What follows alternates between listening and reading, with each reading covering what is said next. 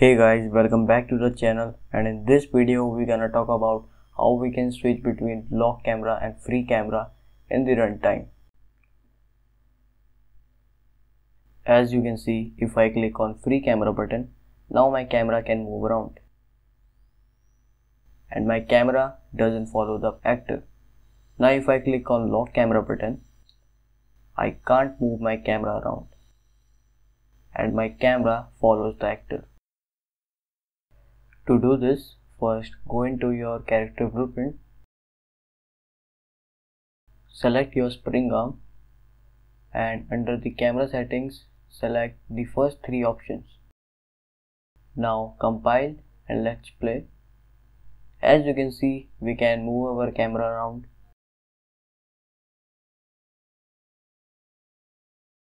Now let's uncheck the first two options from the camera settings. We will not uncheck the inherit yaw so that the camera can follow the actor horizontally. Now let's compile and play.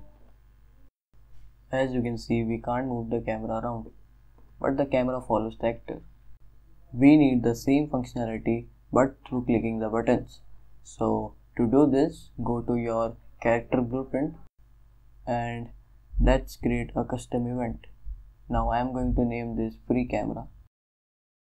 Now let's grab the spring arm and search for the set inherit yaw.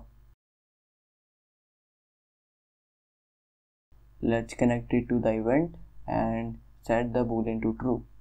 Now search for the set inherit pitch and set the boolean to true. Now again search for the use pawn camera rotation and set the boolean to true. Now let's connect them all. I am going to create one more custom event and let's name this lock camera. Let's copy and paste and connect all the references. I am going to uncheck the inherit pitch and use pawn control rotation. As you can see, I have already created a widget with two buttons. So let's go to the graph panel and let's call event construct. Search for the set game pause to pause the game and check the pause boolean. Now let's get the reference to the character blueprint by casting to get all the event which we have created recently.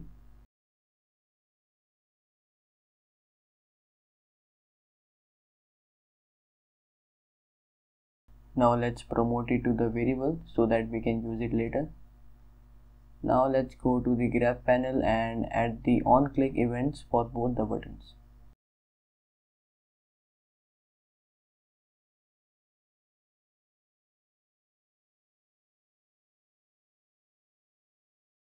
After that, let's grab the reference and get it.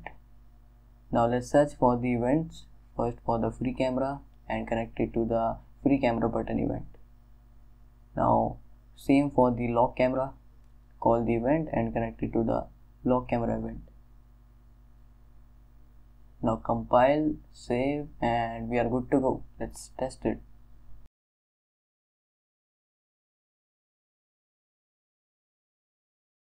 As you can see, I clicked on free camera and I can move the camera around.